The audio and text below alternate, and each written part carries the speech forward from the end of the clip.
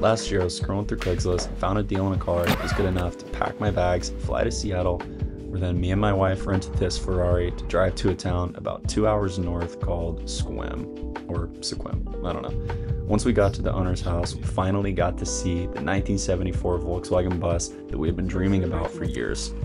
We then threw in our stuff and took it on its first drive to the mandatory car wash, danced with a few friends, and headed over to our temporary home for the night.